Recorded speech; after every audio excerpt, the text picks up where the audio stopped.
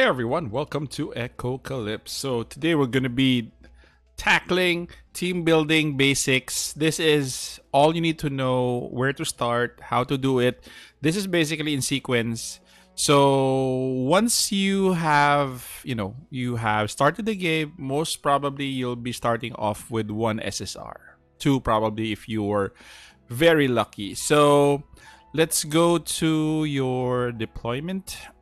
Okay, so once you consider 1 to 3 of your SSRs from the start, but take note that you might be able to deploy more than 3 in the future. Okay, so consider your SSRs because number one, they are your core. Normally, your SSRs will be composed mainly of DPS to start because most often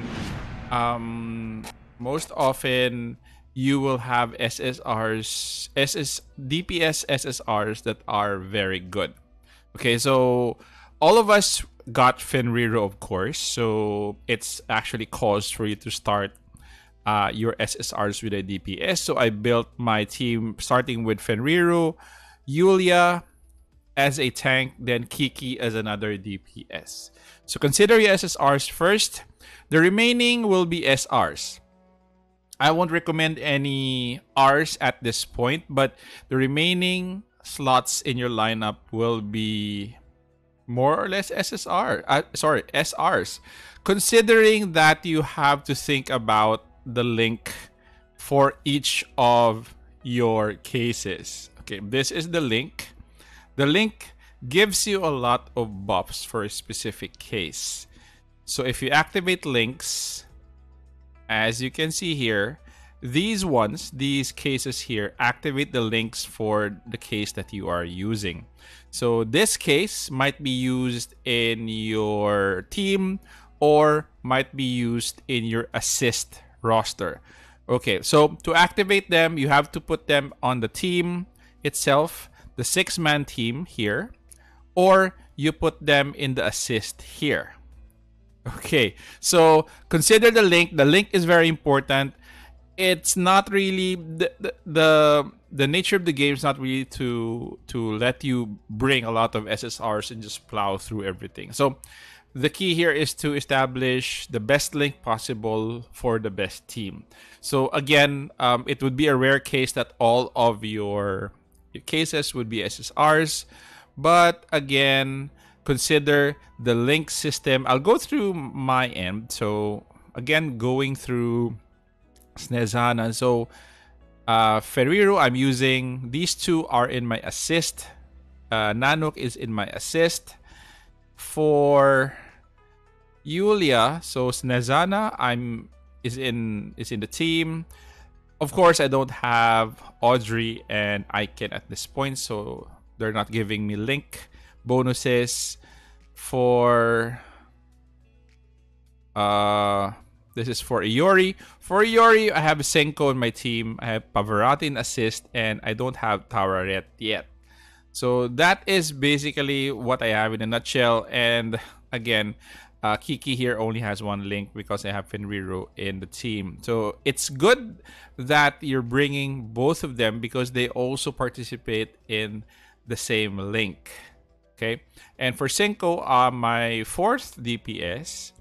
So Iori, Snezana, Parvati, and Yanling are in my assist. So again, consider your links. Consider putting them in your team or putting them in your assist bar here. Okay, so next would be your leader buff. This one will come into play later once you have more or less a lot of SSRs. But for now, I was able to trigger 2. These are SSRs of the same faction in your squad. So they trigger additional type of buff. So as you can see, I have a plus 90 attack on all units. So as you deploy more SSRs, which is rare, you can deploy a lot, but your link will also suffer. So technically, your link and your leader buff should be a balance of who to deploy in your team. Okay, so that is it. So as far as composition is concerned, My ideal scenario would be at least one tank. So I have Eula here as my tank. I have one healer here, which is Iori. And I have 4 DPS. You may swap out 1 DPS. Like, for example, if I want to swap out Senko, I can change her to probably another support. Whatever you need, because that is what I'm planning. This team is enough for 3 DPS. I don't need a 4th DPS, but Senko here has a lot of links. So once I get more SSRs coming in, I'd probably swap her out and place her in the assist column here. Okay, so that is my ideal team composition. This is very flexible, but the 1 healer and 1 tank, that's non-negotiable. The rest you could actually tweak it to suit what the content is and who you're playing up against. Okay, so switching this off. So this is your assist, right? Switching now, this is your artifact. So most of you are already what do you call this? Are familiar with artifacts.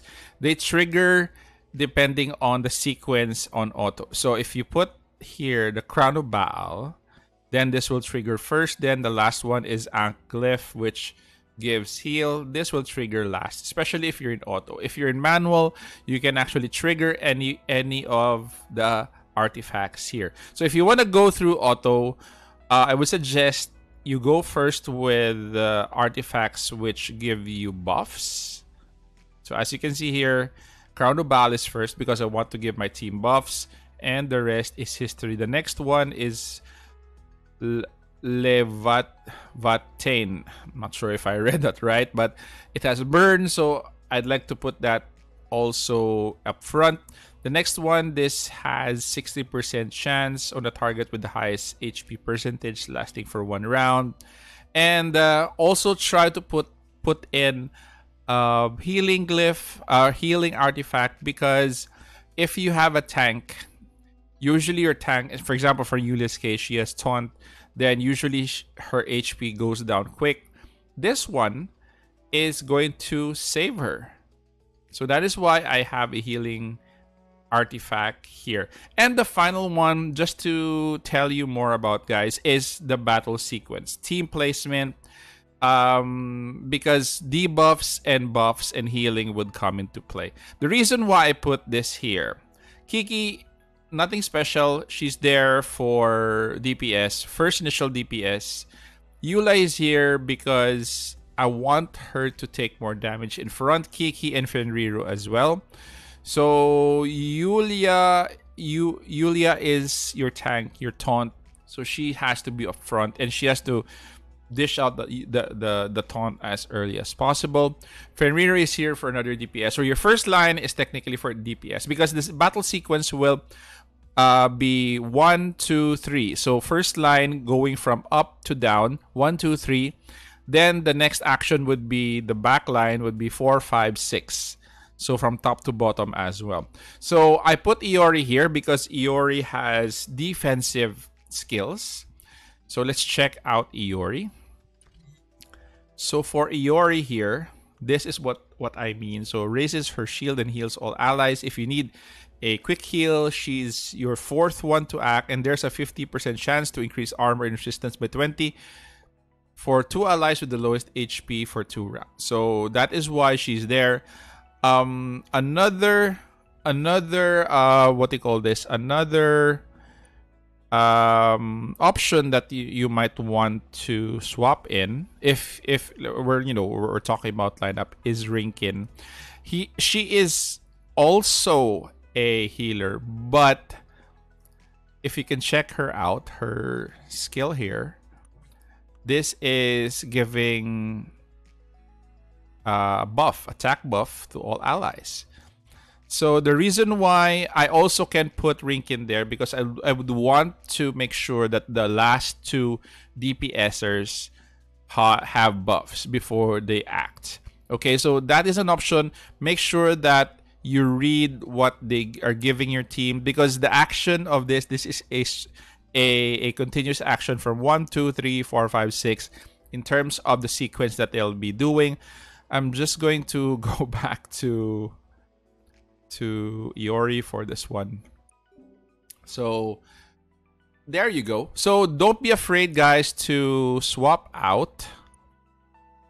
Let's say, for example, you go back here. So you have Iori. If you want to swap out with somebody or someone or some of your cases, where is she? Let's say, just an example, Garula. So swap upgrades of Iori and Garula. You can replace, just replace, because they will carry over the upgrades to the one that you're bringing in. So that's one good thing about this game, which I really appreciate. Again, going back to the battle sequence, placement is key. Buffs, debuffs, healing. Who goes first is, I think, the most customizable feature that we have in battle. So again, be wary of what effects you want to come first. Debuffs, buffs, healing, and other support spells that you might to come up first. Preferably they are here in the 4th place, which is upper back row. Do not put them in front, because usually your healers, your support people are squishy, and usually the front line gets attacked first. So again, that is it, guys. That is the battle sequence team placement. Next, after this video, I'll be creating a gearing guide for all of you. So far, that's it. That is your basic team building guide on how to go through your roster, go through your assist. Take note here that I have 2 slots of assist to be filled out. I just need more SSRs to come in so that I could activate some of the links here. The links are important, and also what is important is you activate your assist. So the last one is activated at level 50. Okay, guys, so that is it. So hopefully this team building basic helped you and would able to give you an idea on how to swap out in and out your lineups and tweak your lineup. So thank you very much, guys. Take care. Stay safe. This is the Warden, and I'm out of here.